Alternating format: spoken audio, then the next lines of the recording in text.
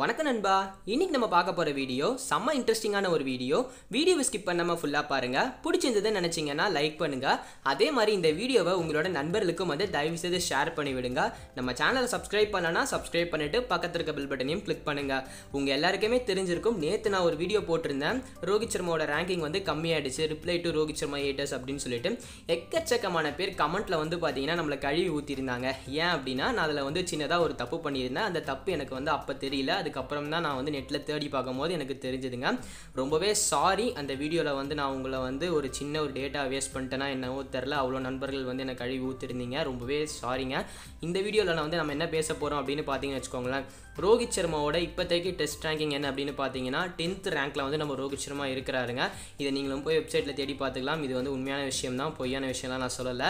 இந்த test ranking பார்த்தீங்கன்னா வேற லெவலில் இருந்தாலும் இன்னொரு சாதனையும் நம்ம ரோஹித் சர்மா படைச்சிருக்காரு. அது என்ன அப்படின்னு பார்த்தீங்கன்னா, இவர் தான் 3rd batsman to enter the top 10 in all formats அப்படின்னு சொல்லிட்டு சொல்கிறாங்க. இது எல்லாமே பார்த்தீங்கன்னா ரொம்பவே சூப்பரான ஒரு விஷயங்க. ரோஹித் சர்மாவால் முடியாத விஷயம்ன்றது எதுவுமே கிடையாது. ஏன்னா அவரால் எதுனாலும் சாதிக்க முடியும்.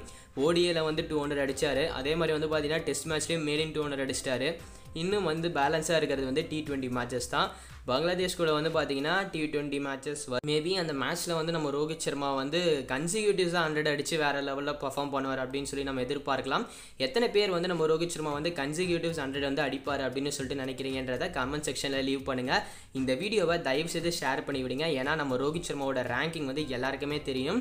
இவர் தான் 3வது பிளேயர் டாப் 10 பொசிஷனில் எல்லா ஃபார்மேட்லேயும் வர்றது. ஸோ ரொம்பவே நோட் பண்ணிக்கோங்க. கண்டிப்பாக இது உங்களுக்கு யூஸ் ஆகும்.